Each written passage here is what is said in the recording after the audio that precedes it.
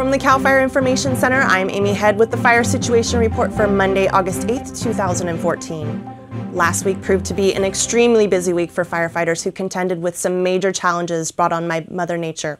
The increased activity all started early in the week when thousands of lightning strikes hit northern and central California, sparking multiple fires that continue to be a challenge for firefighters due to the remote locations and unforgiving terrain.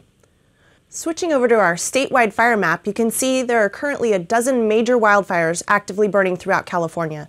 Over 7,500 state, local, and federal firefighters are on the front lines battling those fires, which have charred over 134,000 combined acres so far. Zooming in first to Shasta County, where CAL FIRE is working in unified command with the U.S. Forest Service to battle the bald fire.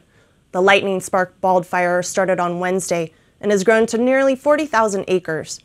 Firefighters continue to work around the clock in containing the bald fire and currently have it 20% contained.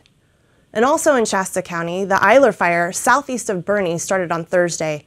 That fire quickly grew to over 25,000 acres due to some high winds and dry conditions in the area.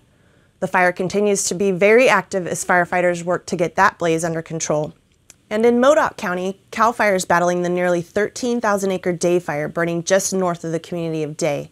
Firefighters continue to make great progress against the blaze, but a red flag warning has been issued through Tuesday evening in Modoc and several other areas in Northern California due to the thunderstorms in the area, which will bring some additional challenges to firefighters battling the fire.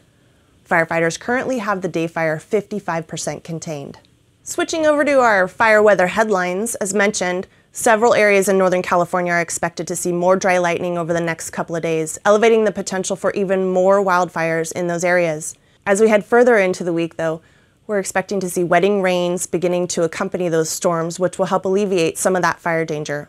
And in Southern California, after some major storms last week, the potential for new large fires is expected to remain somewhat lower through the weekend. This week's burst of large wildfires serves as a reminder of just how dry conditions are this year in California. CAL FIRE is urging all Californians to ensure they are set for wildfires.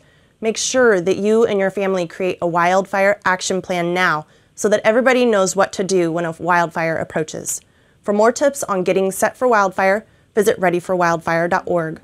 That's the latest on the fire situation in California. I'm Amy Head. Have a fire-safe week.